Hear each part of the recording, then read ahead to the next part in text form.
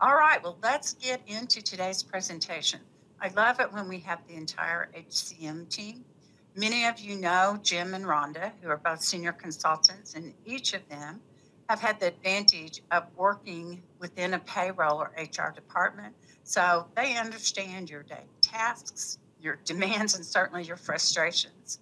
And Brandy, as most of you know, is an employee with the most seniority here at CS3 with over, I guess she's pushing 20 years now.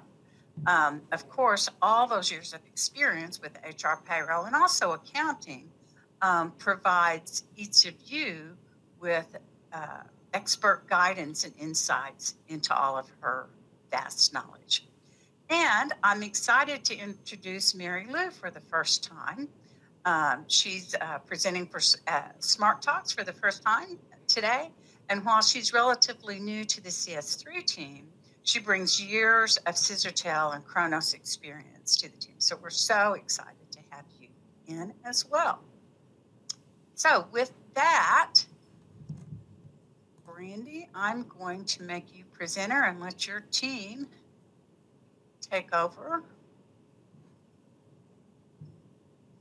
So if you guys want to unmute yourselves and show us your smiling faces on your webcams.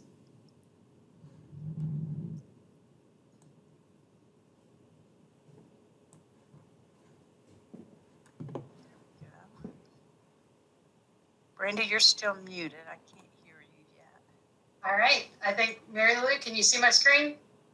I can see your screen. Thank you. All right. You're good to go. All right. Well, welcome, everyone. Today, we are going to cover a lot of ground on the powerful reporting options in Scissortail HCM. We will be presenting in a roundtable format where you will hear us discussing the topics at hand. Without further ado, let's get started.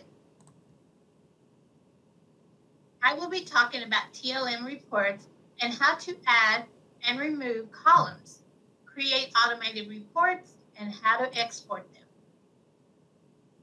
Let's start with columns.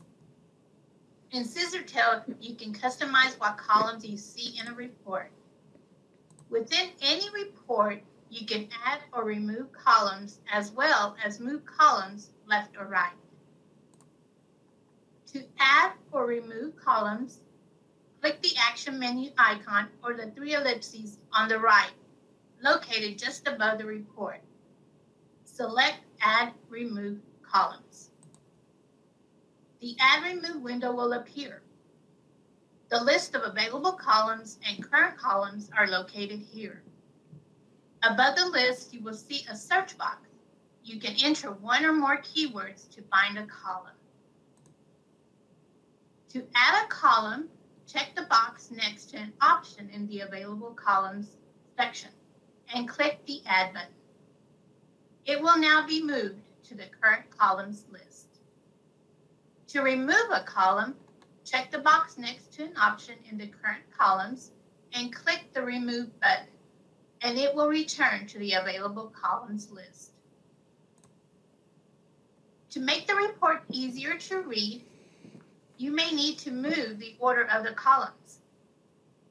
To move the order of the current columns, check the box next to the item line you want to move. Then click up and down arrows to the location you want.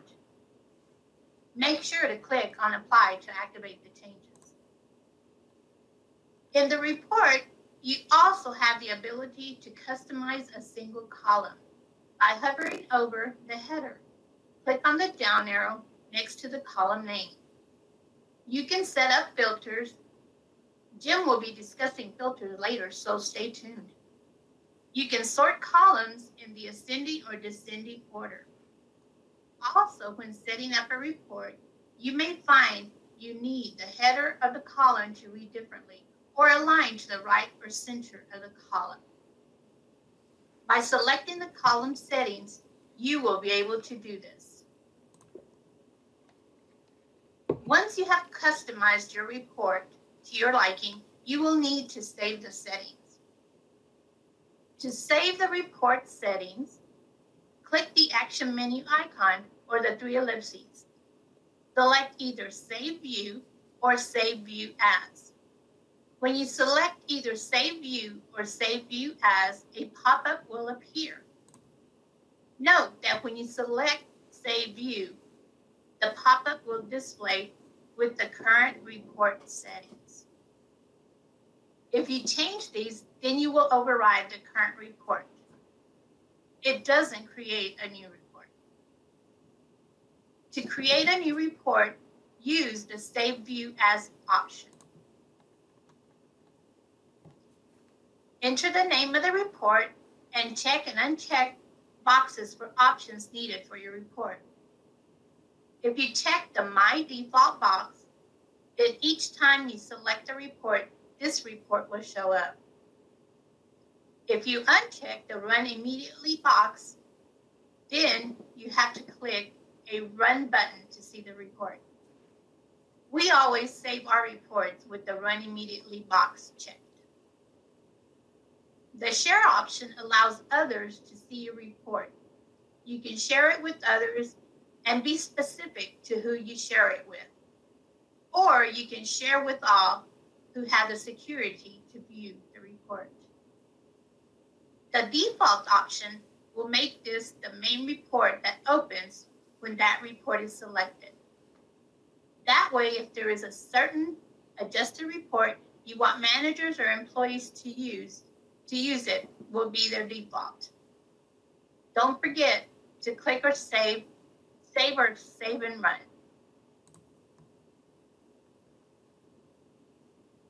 The saved reports can now be found in My Saved Reports, located in Reports under the Favorites menu. Here is My Saved Reports, where I can see all the reports I have modified. By clicking on the Other Settings option, I can see reports shared with me by others. Now that we have modified the columns and saved the reports, let's create some automated email reports. An automated report can be created for saved report views. This is a sample of an accrued balance as a report. Several clients have found it to be useful, especially when automated. Another example of when to use automated reports could be when you only post payroll to the GL once a month, or a listing of employees without a direct deposit amount. The first thing you should do is set your report in the way you want to see it. Then save the view. Click on the action menu icon, the three ellipses on the right, and select Manage Email Schedules. In this window, click the Add Schedule link. If other schedules have already been set up for this report, you would see them here and could edit instead of add. To add a new schedule, just click the Add Schedule link. Follow the steps to schedule a report. There are two types of schedules. The first type is a weekday schedule. This type can be used for reports that a manager or supervisor needs to see on a regular basis, like a missed punch report scheduled to run each morning at 9 a.m. for all supervisors. Or it can be a weekly exception report for points tracking. The second type is a day schedule, which can be used for the accrual balance report. This profile lets you send on a specific day, like always on the first of the month, for example. Once the timing is established, then you can decide who will receive the reports. In the early stages, I like to add myself so I can receive a copy of the report. Once the report has been sent successfully, and I am confident the report will continue to send, then I can remove my email. Next, I can select a Scissortail account to receive the report, or we can select a specific group like HR admin, or just fill in an email like the company CPA. Or you can just use all the options. Finally, we have a choice to allow the recipients to review the report in their email using my permissions. The report is mailed showing the details from my point of view, just in case the employee needs to see a report. Otherwise, I would have to run the report for them. This takes the report off my plate, and the end user gets all the information I usually provide to them without having to expand their security settings in Scissortail. Now, time to create the email. Choose the format for the report. My favorite is Excel. Usually, I select Display Header Footer. This is helpful to remind them what the report is for or about. The front email address is always noreply@kronos.com. The message title is your email subject line every time the report is sent. The message body doesn't have to be too detailed. What really matters is the report. Finally, the number of the rows in a report are key. Minimum rows determines if the email should even be sent. Think about a report that goes to payroll for all new direct deposits. If there are none, the report doesn't need to be sent. So the minimum is usually set at 1. For the maximum rows, I always use the suggested maximum of 3,500. So now let's take a look at exporting reports. Reports can be exported to a variety of file formats, such as CSV, Excel, PDF, XML, and text. But first, let's look at export settings. From within the report screen, click on the action menu, the 3 ellipses, select Export Settings. On the Advanced Setting tab, you can select the report's layout. We have a lot of clients that take advantage of the page break option. If you click on the Columns to Export tab, you can uncheck the columns you don't want to send in the export, but need to be viewed on the report in Scissortail. For example, if you have a report that includes employee social security numbers, you still need to be able to view it on the screen, but for privacy issues, you may need to remove that column from the email exported. You can also add a custom name to the column that will be seen in the exported report. Once you set the export settings, you are ready to export.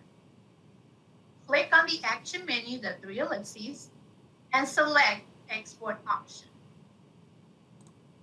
The export window will appear. Select Export File and click the down arrow in the file format box. Then select the preferred format and click on Export. That's it for customizing, automating, and exporting TLM reports. Hey Jim, it's your turn. Tell us about those payroll reports. All right, thank you. I'm getting ready to turn my thing on, so everybody might want to guard their eyes for a second. See the glare coming off? Okay. We love your peach colored shirt, Jim. It looks awesome. Hey, I look good today. So anyway, we're going to talk about some things today that deal with the payroll reports in the Scissortail.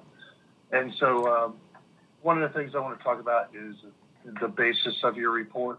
So in Scissortail, you're never going to create a report from scratch. You're always going to choose it from somewhere. So it could be, and as we always say, that every screen that you look at is actually a report, but also you have the ability to pick the standard reports that they already have. But we'll come back to that here in a second. But I just wanted to make sure that you get the foundation of what you're trying to accomplish. So here's a few tips for you. Determine what you want for a report. And by the way, I just have to apologize. This is like my first time doing a Zoom deal, so I don't know where I am. So determine what you want for a report. So different reports out there have different bases based upon earning deductions or check registers and that kind of thing. So you want to make sure that you know exactly what you want so you can get the exact information that you need when you create or modify the report. So like I said, every screen is a report. You can look at the standard reports. So if you got something out there that you like, then you can put into place some of Mary Lou's stuff where you can manipulate the report, take columns off, put columns on, put them where you want. And then also look at your previous saved reports. Maybe you got something you can use and that you had previously done.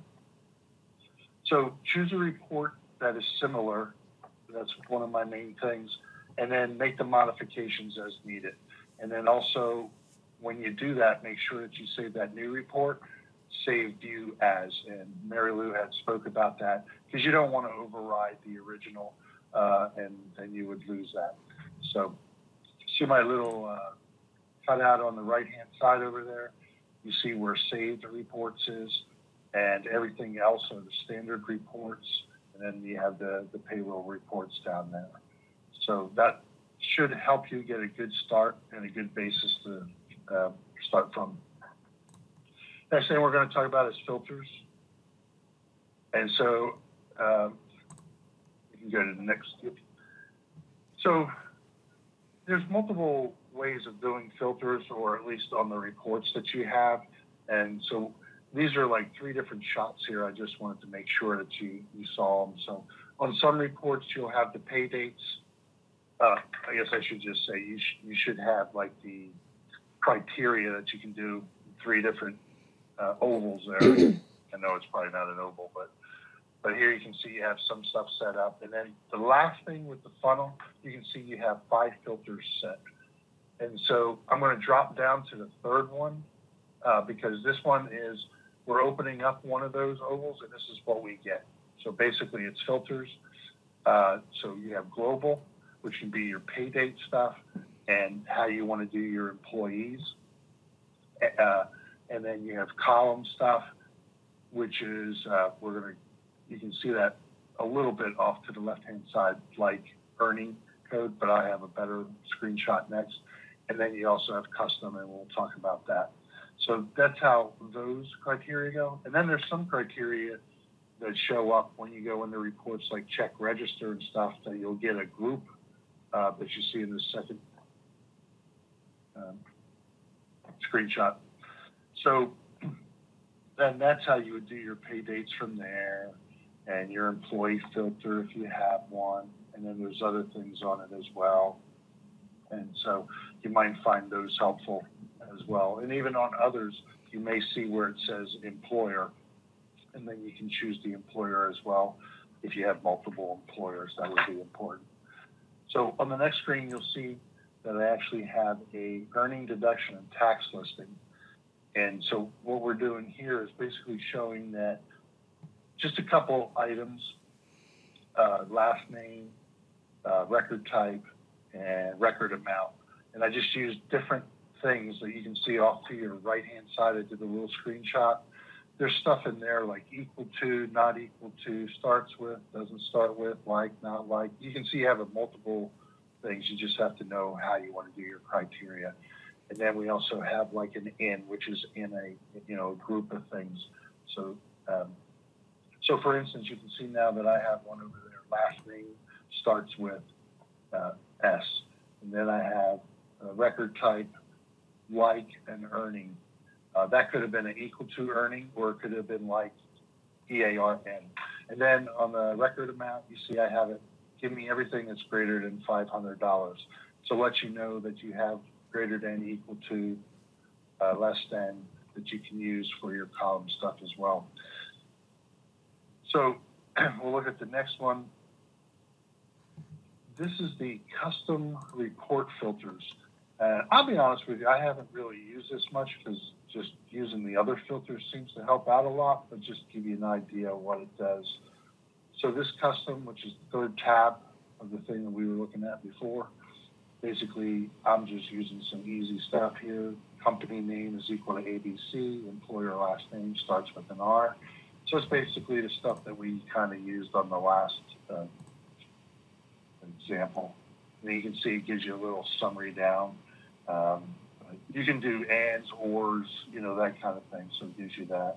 But like I said, I haven't really gotten in depth with that I needed to use it. So, all right. Custom report filters. And when we were doing rehearsals this week and stuff, I kept getting confused right here. And it's because both of these were custom. Custom filters is what we just finished. So now we're going to talk about custom columns.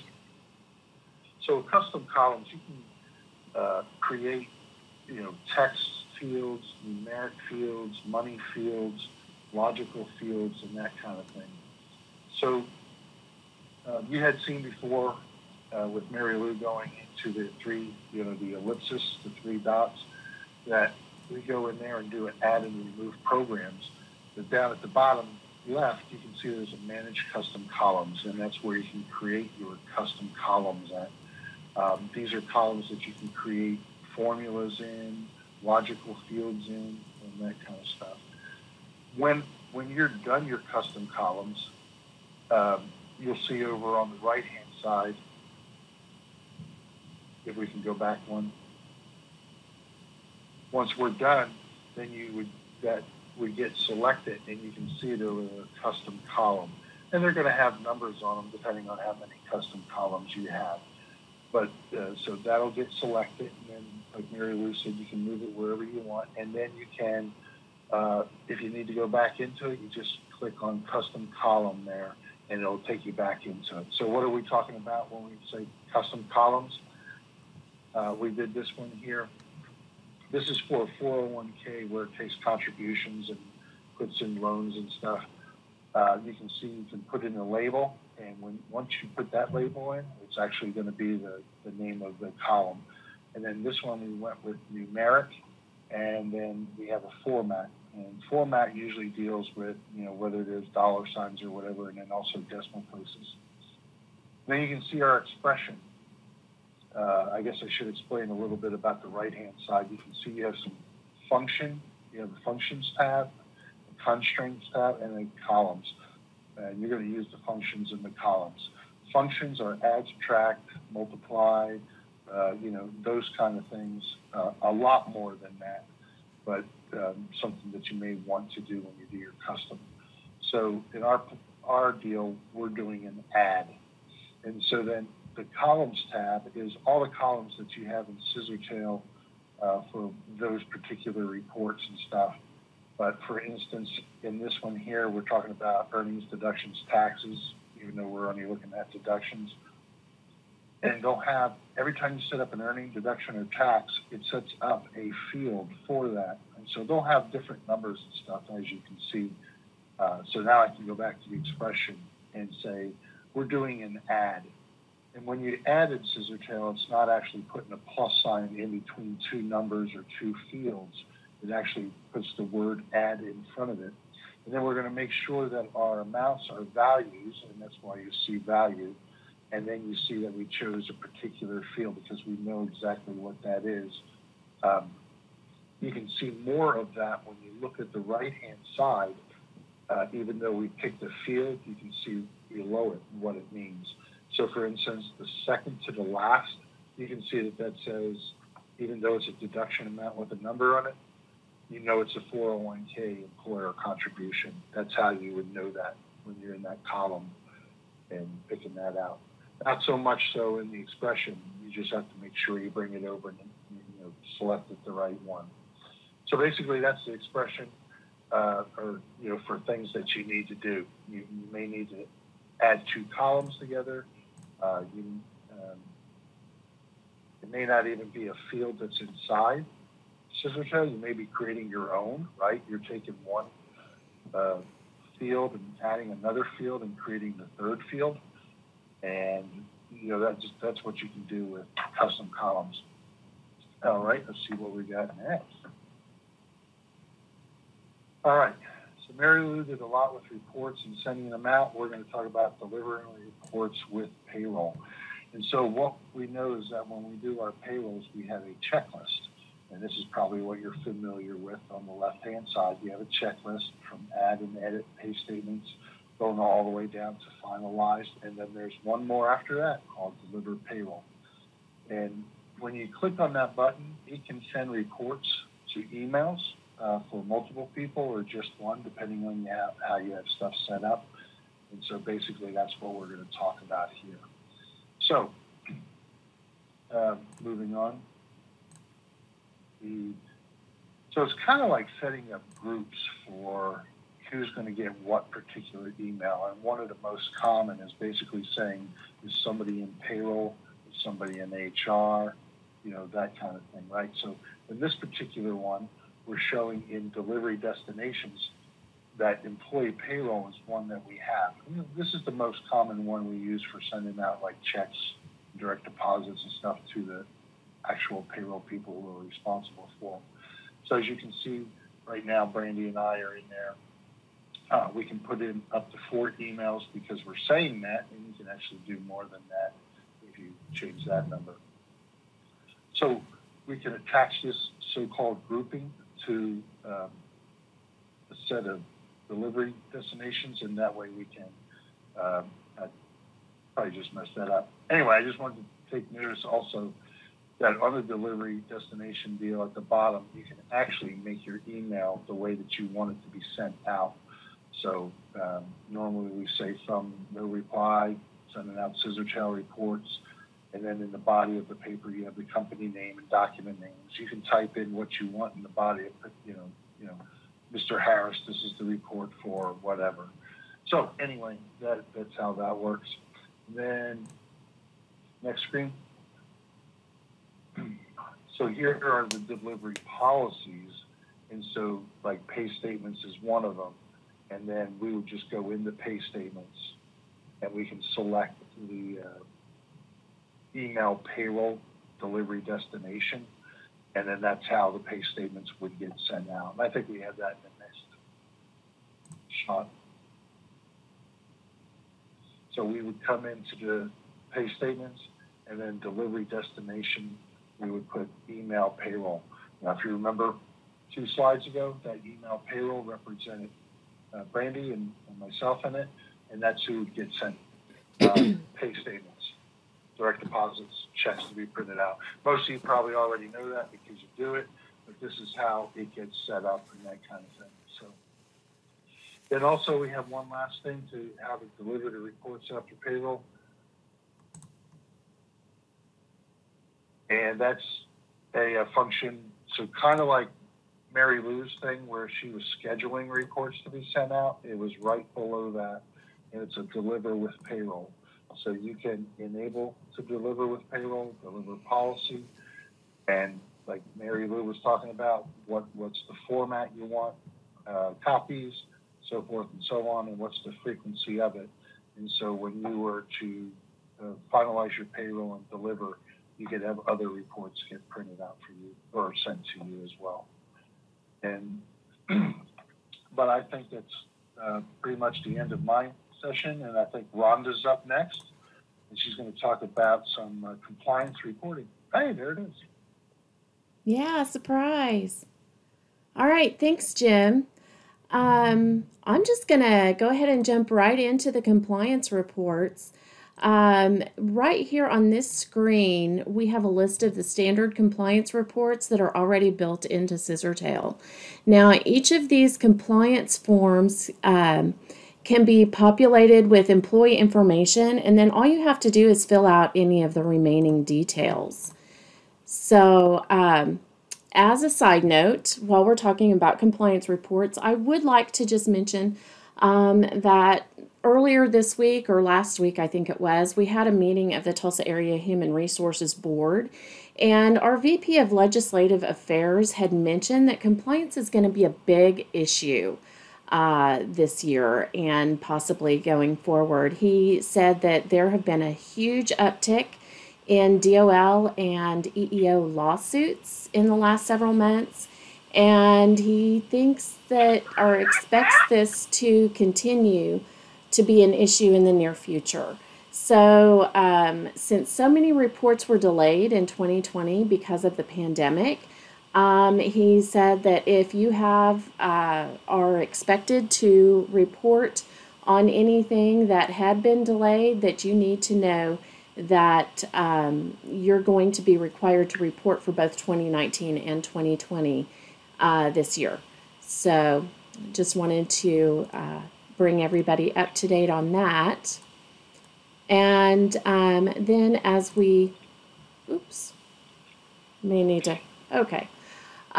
sorry, got a little overzealous there. So with that in mind, I wanted to give you a reminder that the EEO reports are coming due on July 19th. This is one of those reports that was delayed in 2020 because of the COVID-19 emergency. And so now you're reporting for both 2019 and 2020 this year. And the EEO website is open to begin collecting data at any time, so you don't have to wait until that actual deadline. But both reports are going to be due on Monday, July 19th.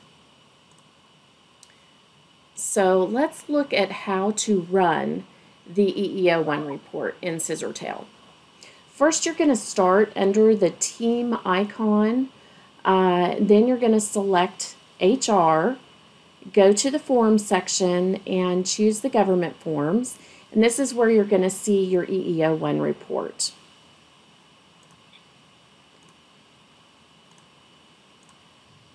Here you're going to click on the component 1 to create the form. And as time goes by, this is where you'll have a listing of all the EEO1 reports or any of the EEO reports you've created from this page.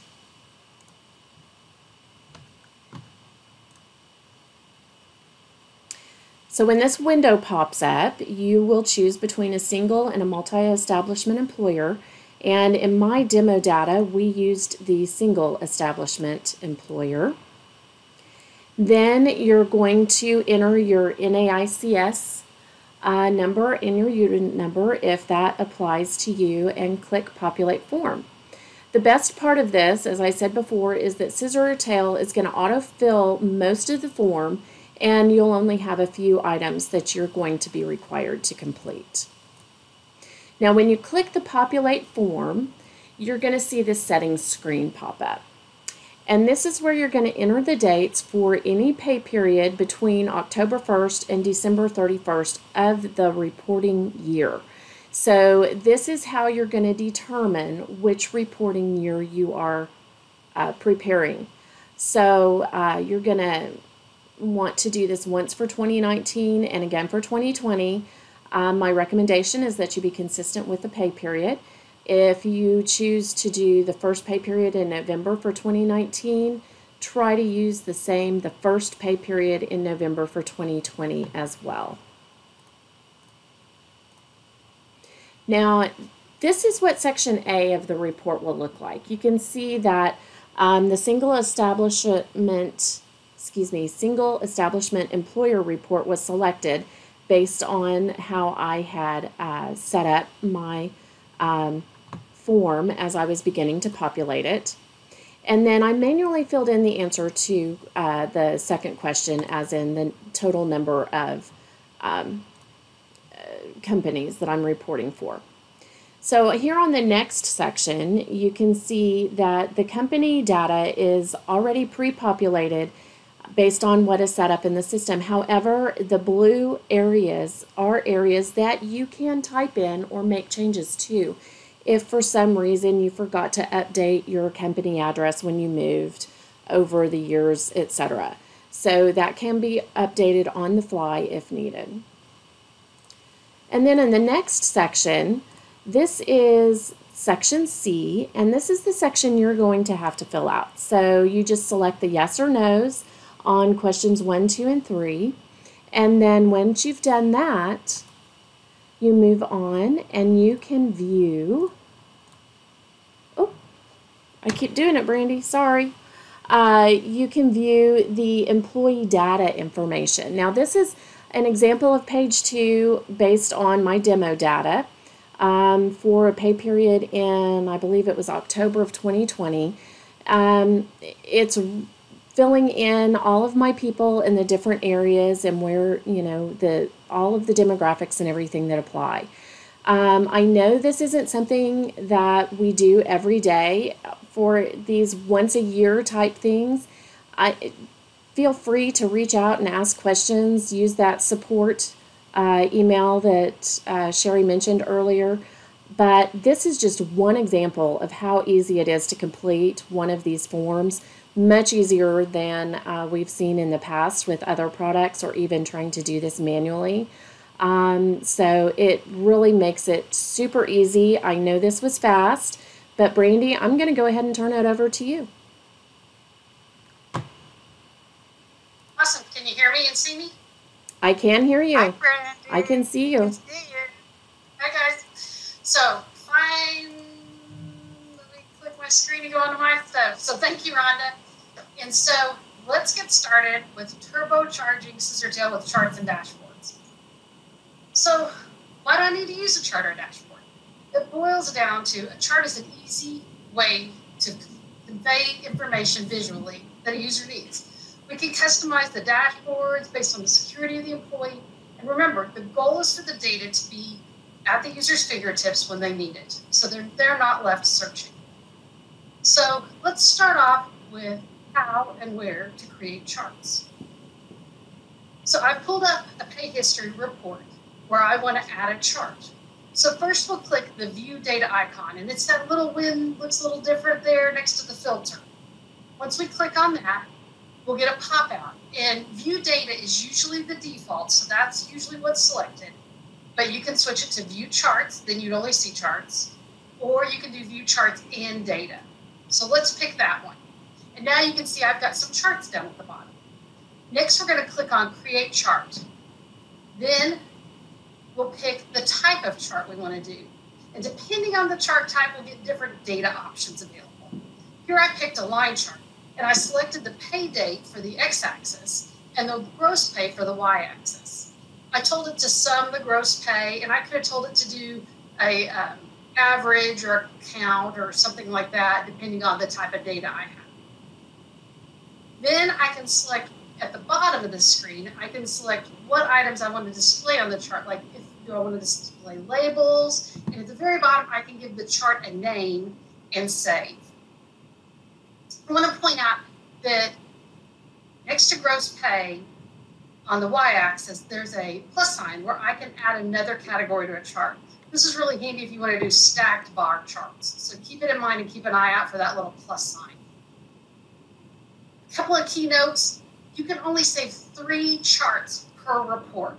So if you need more than 3 charts on a particular report, use that save as function like Mary 8 Blue talked to you about earlier, and then you can create 3 more charts on the new report.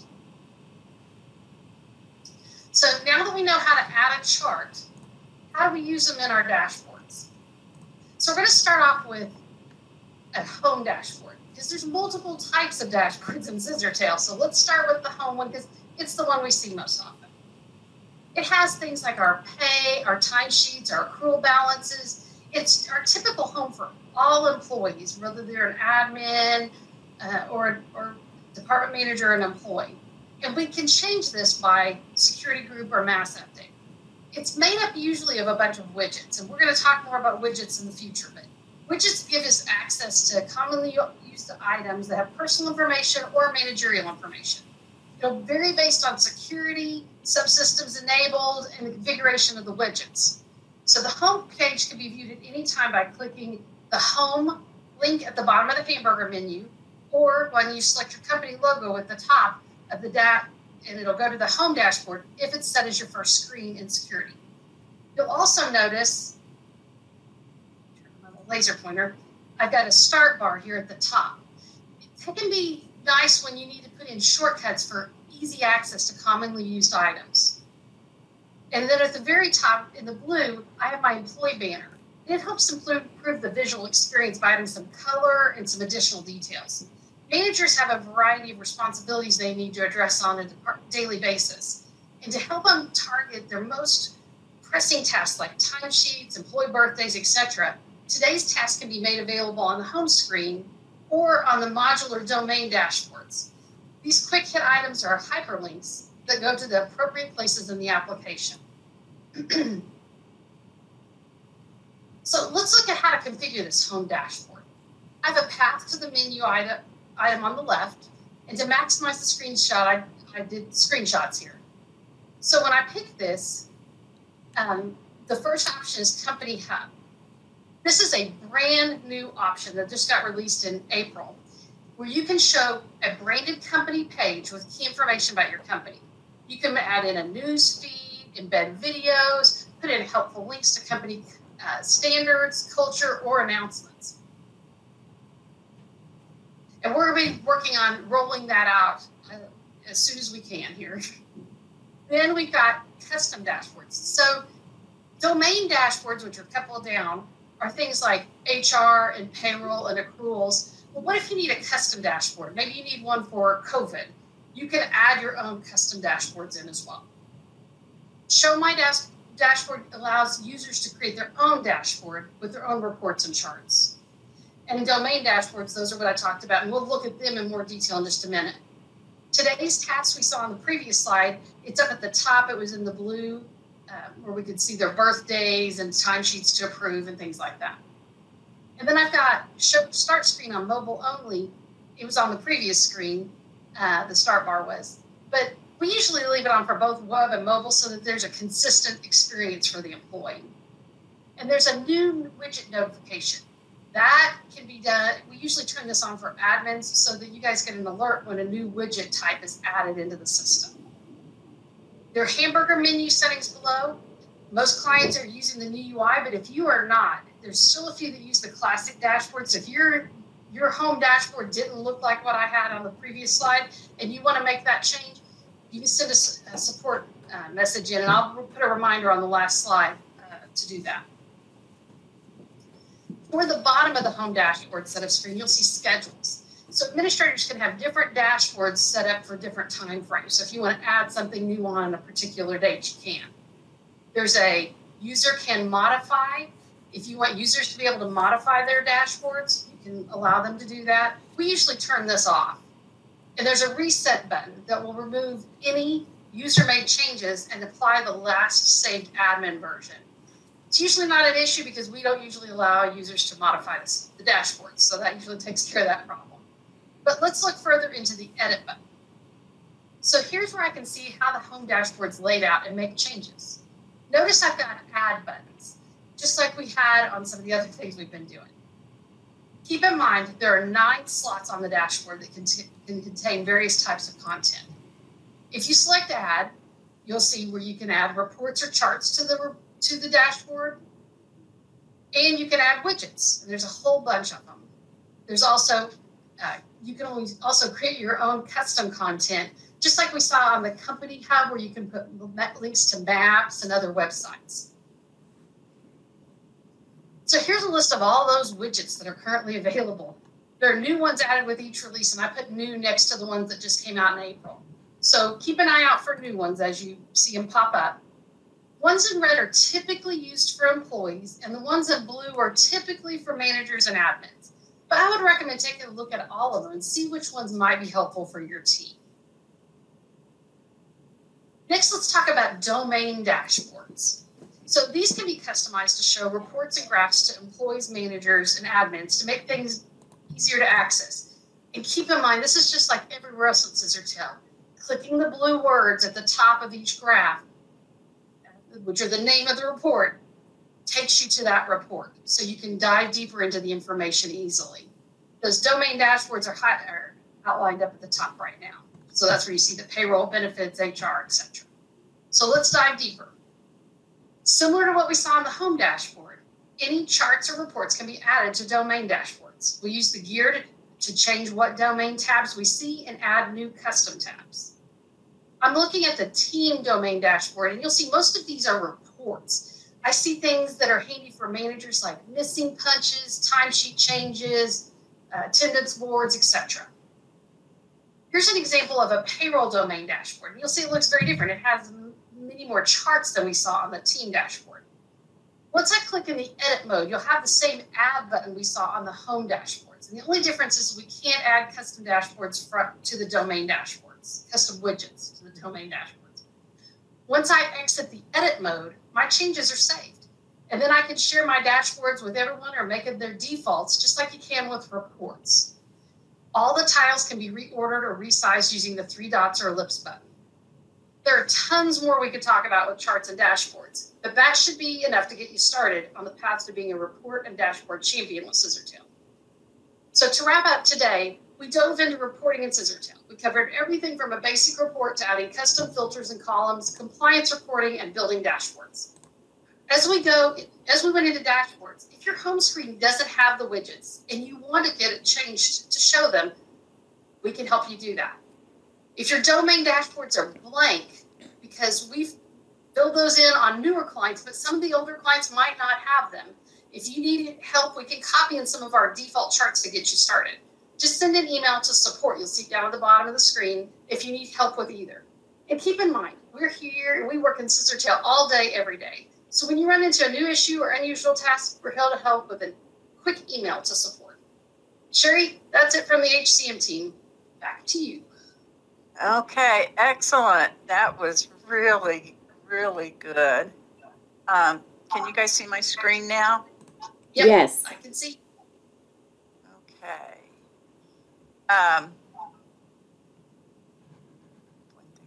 Well, that was really super full of information.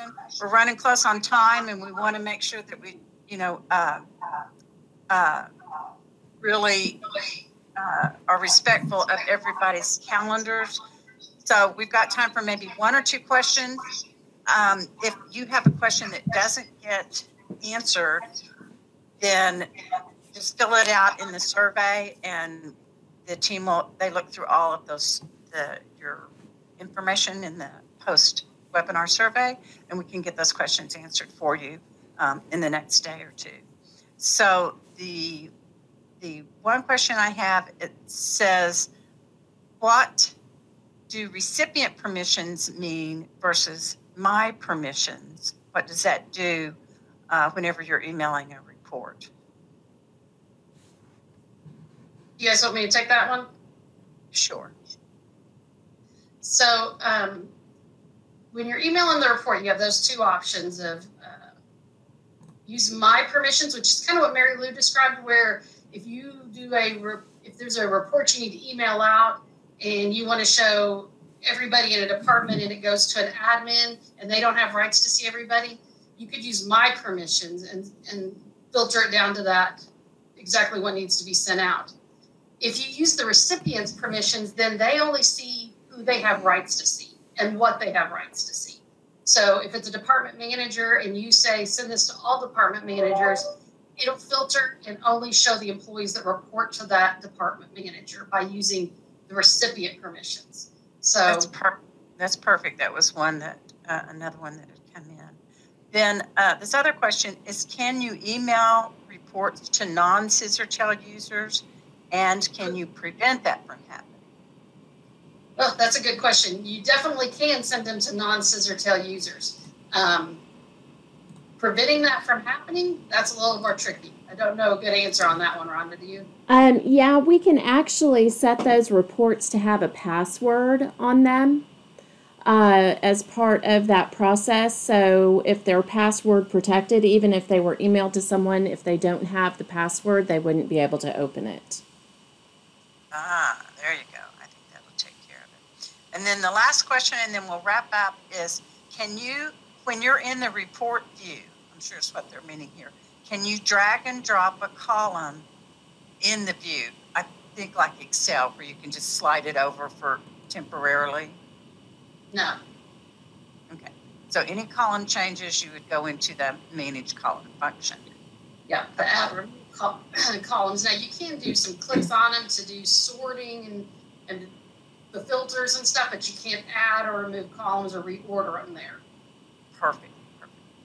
Okay, well, let's finish up. Thank you,